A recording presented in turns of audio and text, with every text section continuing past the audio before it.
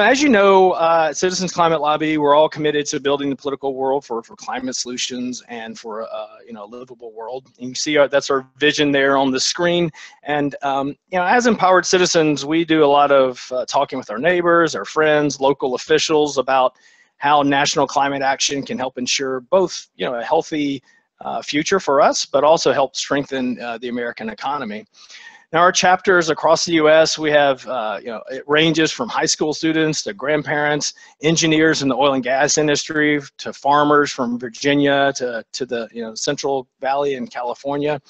And we have PhDs who have spent careers studying climate change, and we've got just citizens like me and other people who are concerned that really just want to know what they can do to help. The good thing is that no matter what our backgrounds, we're all united with this commitment to make our voices heard and to really call out for a healthy climate.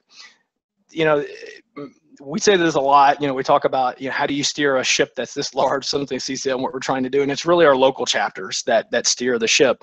And, it's the way that we organize ourselves across the country into hundreds of local chapters across the US and across the world. And each one of these chapters is building political support for climate action. And they do so with a variety of tools. And what we're introducing tonight and we've been talking about for a couple of years, is really a framework for placing those tools in. And we call those the levers of political will. And so you can see them on the screen right now. We're going to go through each one of those in a little more detail here in just a few moments. But really what the levers do is they provide a framework and a common language for us. But they're not meant to be prescriptive or inflexible. And indeed, at times, you're going to see some of these things that look kind of a little murky area, like, oh, is this really this lever, that lever? It's not meant to get caught up in which lever it is. It's really just to provide a framework for us and to help us organize our actions a little bit.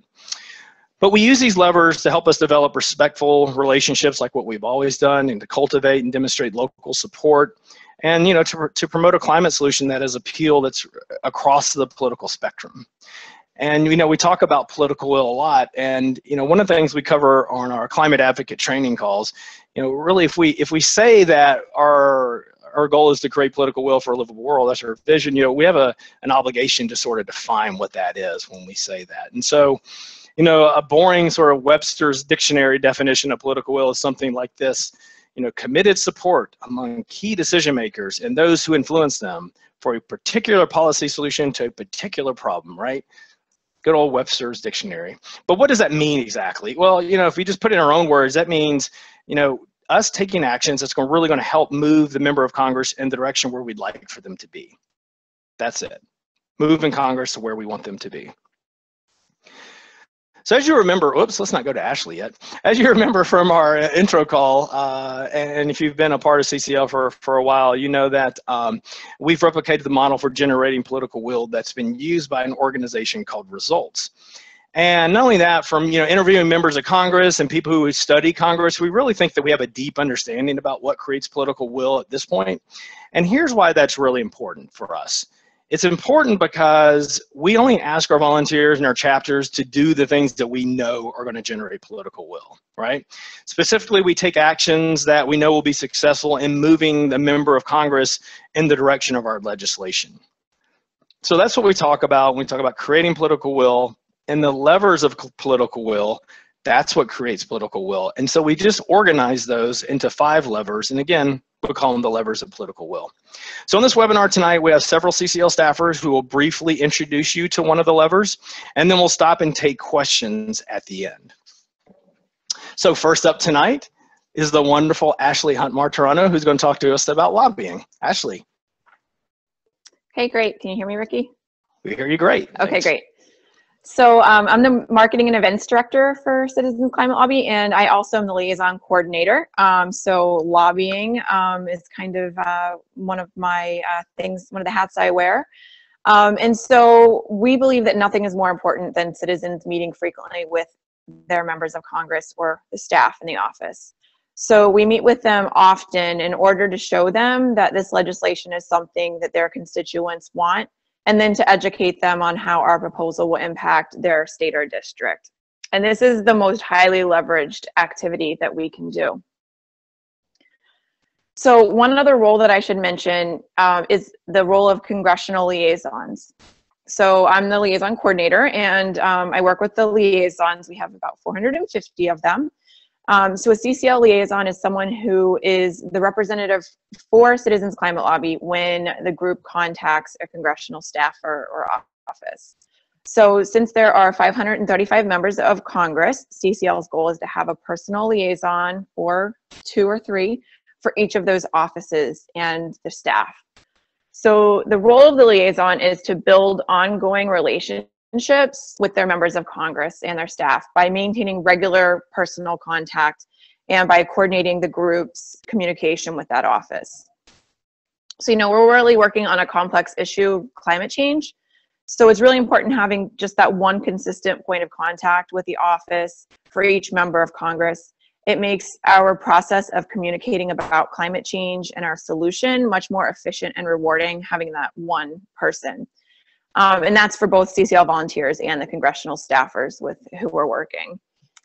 And I just want to add to that, for some of the liaisons that have been doing this for a while, they really have developed a good relationship with the staff in the office, so much that sometimes when they go to meet with the staff, they might get a hug. They might get an extra email about something that maybe, about a baseball game if they know your favorite team. So really developing that personal relationship, you can have a lot of just fun and reward coming from that. I just want to clarify, though, that even though we have congressional liaisons, each and every CCL volunteer is encouraged to participate by contacting their member of Congress.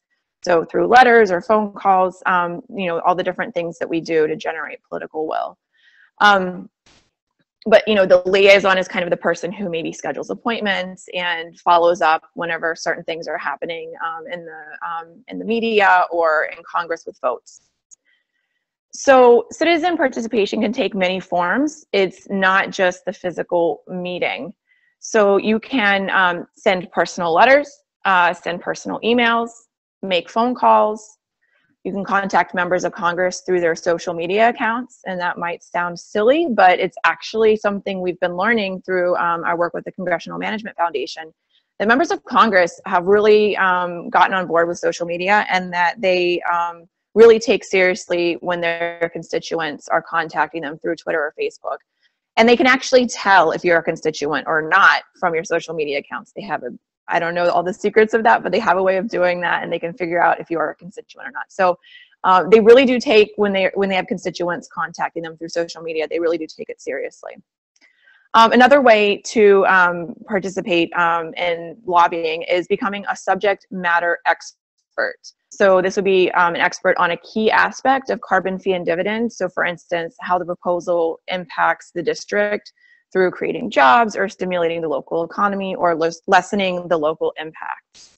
So now I'm going to hand it over to Steve Volk, and he's going to introduce you to the next lever of political will. Steve? Okay. Great, Ricky. Can you hear me? All right, I got the thumbs up. All right, good. All right, so my name is Steve Volk. I'm the Communications Director for Citizens Climate Lobby. And the second lever that we're going to talk about for political will is media. We work with print and digital media in order to drive the conversation towards carbon fee and dividend. So this involves writing letters to the editor and op-eds, meeting with editorial boards, pitching story ideas, or doing television and radio interviews, and leveraging social media. So why is media important?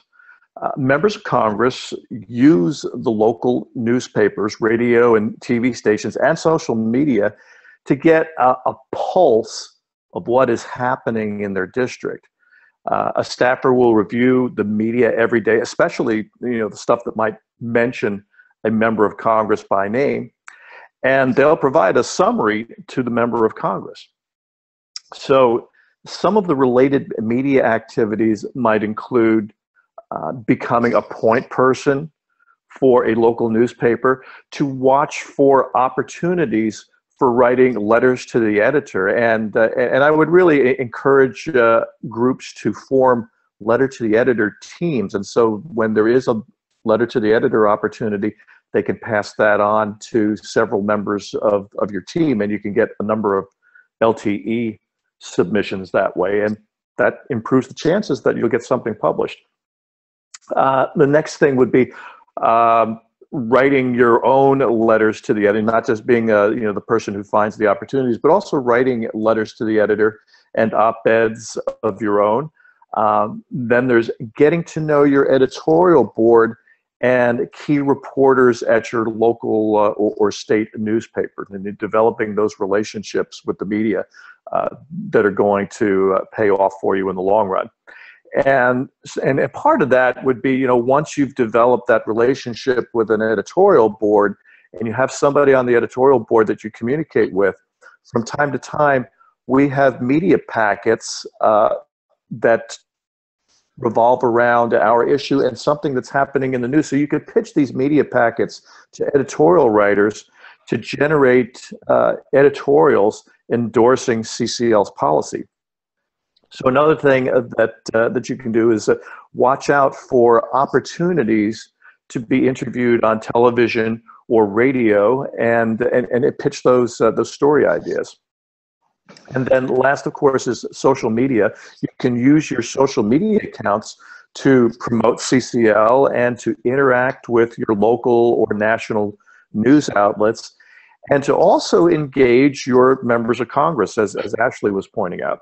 So if you want to get support for generating print media, I recommend joining the Print Media Action Team on CCL Community. And we offer a support call once a month on the third Monday of the month. So that's it for me. So back to you, Ricky. All right. Thanks, Steve. Hopefully you can hear me now. So that's me on the screen right there. I don't have as fun as a picture as Steve does, but my name is Ricky Bradley. I'm one of the IT folks with Citizens Climate Lobby, and focus a lot on our web development and obviously our Citizens Climate University training series. So I'm going to talk to you briefly. If you guys have been around for CCL for quite a while, you know that we've had these levers of political will, and we've talked about in the past that we've had three of them. It's been lobbying, media, and outreach. And then we thought, well, wait a minute, chapter development and our groups are so important. But now that the endorsement program has come along, we've really realized that there's really two different types of outreach as well. And that so that's really what we're going to talk about here, myself and Stephanie next. So the first part of outreach is what we're going to begin calling our grassroots outreach, right? And this is probably very familiar to everyone. This is us recruiting and educating the public on climate solutions, how to participate in your democracy, and how to be a citizen, right? And how to do those things, and how to educate others and do public speaking or tabling. This is really important because this is our opportunity to reach out and to tell our CCL story, right? And to personally connect with people on a one-on-one basis, and possibly a lot of people that feel really disenfranchised about how do they make their voice heard. It seems like it is a difficult thing to do nowadays. So this is our opportunity to reach out to those folks and to show them a way that we've learned how to do it in a way that's really effective. It's a very successful way to, like I said, reach out to new volunteers. And it's that whole, educating the public about democratic engagement. Even if it's not on our issue, I think it's a worthwhile cause as well, right, to get them involved. So a couple of things you can do for, the grassroots outreach lever. Obviously tabling, so this is exactly what it sounds like. Setting up a table at an event, having literature, training yourself to learn how to start conversations with people, how to listen to people, to really find out, why they're there, and if CCL is something for them. It's not always a recruitment opportunity. A lot of times tabling is just about educating people. A lot of people like to take information and come back 3 months later and ask questions after they've had time to digest it. So, tabling can have lots of different objectives. You could also, for grassroots level, train to be a public speaker and delivering public presentations. We have a whole, another action team, as Steve just mentioned, a print media action team. We have an action team that's totally dedicated to proactive outreach and delivering presentations to different organizations. So if that's something you'd like to do as well, it's another way to get involved. But you know, let's face it, not everyone is very comfortable with going out and speaking to a bunch of people, possibly people you don't know. It can be very intimidating. So there's a lot of organization that has to go into setting up events, tabling events, and public speaking events. So possibly this is something or a way that you can get involved as well. So what I'm going to do now is I'm going to turn it over to Stephanie Doyle, and Stephanie is going to really talk to us about our newest lever of political will, that being Grasstops Outreach. Okay, can you hear me, Ricky? Yes, we hear you great. All right, awesome. I'm Stephanie Doyle, and I'm our Senior Outreach Liaison. I'm located in DC. And the fourth lever that I'm going to talk about is Grasstops Outreach. And this means educating, building partnerships with, and gaining the support of community leaders and non-governmental organizations, both nationally and locally. And the key difference between grassroots and Grasstops outreach is that Grasstops involves advocates or organizations with a high profile or a high level of credibility, either publicly or behind the scenes. The Grasstops may be a part of the political network for a member of Congress, which is able to draw public attention to an issue or leverage connections to influence decision makers. So what makes Grasstops outreach important? So because Grasstops have more political influence and can carry our message for us, this is what makes them extremely important. Because the persuasive power of messaging largely hinges on recipients having shared values or a shared political identification, that's what makes working with other organizations really useful. So some opportunities for Grasstops outreach can include identifying key experts and leaders in your community and seeking their endorsement as a way of influencing your member of Congress. And this can be endorsements for climate action or for our specific policy. You can educate those same leaders locally about our proposal and talk about how it's going to impact their local community. And then at the national level, for the most part, building partnerships with non-governmental organizations is coordinated by our DC office. Me and Danny work a lot with organizations here, but our local chapters are highly encouraged to meet with and educate national NGOs at the local level. So a lot of the big green and other organizations have a lot of local chapters that you can engage with. Yeah, and so next up is Madeline, who's going to introduce us to group and chapter development. Great, thanks, Stephanie.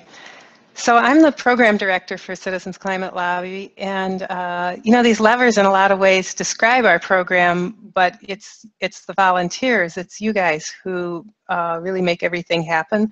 So a lot of my job is basically about making sure that you have what you need to make things happen in the field, to build political will. So again, the fifth lever is group or chapter development. We use those terms interchangeably, really. And you know, it takes people to push or pull on a lever. And so it's our groups that bring together the people who do all the activities that we've been discussing here. So you know, a group really can vary in size. It could be just one person. We've had some very effective people do that until they got more. Up to several dozen volunteers, and they meet regularly to plan meetings with members of Congress, to generate media, and to develop the skills that they need to build political will for a livable world. So why is chapter development critical? Well, you know, if there's no people, then there's nothing happening with those levers. The more people we have, the more it becomes possible to push or pull on the other four levers for building political will. And chapters, you know, they also play a really important social role and help us improve our, what you might call our advocacy well-being. Just when you think about it, it's way more fun and more hopeful to work together as a team to build political will than it is to do that by yourself. So some opportunities for group development include helping with hosting the meetings, which could be setting up, cleaning up, doing publicity, printing materials, contacting members, even providing food. Those are all very helpful things for the meetings to go well. Helping with chapter communications, inviting new members to the meeting, which really hopefully everybody in the group is doing. responding to inquiries and requests for information, and that could be by phone or by email or by setting up a coffee date. I think the more personal that can be, the better it's going to work. And lastly, one of the important things is mentoring new members, and that would be by getting to know them, by helping them get the information that they need, and helping new members find ways to participate in the work, because that's really what we all came together for, is to take action.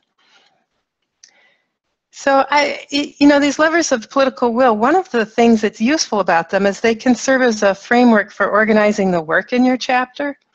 For example, where there's just one or two people starting out with CCL in a community, they might decide to focus mostly on one lever, or to do just a little with each one, or even to alternate from month to month, like which lever they're putting their attention on, but it helps you to think about the different activities. And then when new people join, you can find out which levers they're most interested in and help them get started there. And then if a group has grown to have dozens of people, well, then you could structure the work that people do into teams. Could be organized by each lever. So you might have a media team or an outreach team or a lobbying team. And then, sometimes in places where the groups are well established, volunteers have also decided to have a team that works on group development in other communities, so an expansion team. That's another aspect of group development. So with that, I'm going to turn it back to you, Ricky, and we'll see what questions and comments we have. All right, thank you so much, everyone. So, we did a very high-level overview of the levers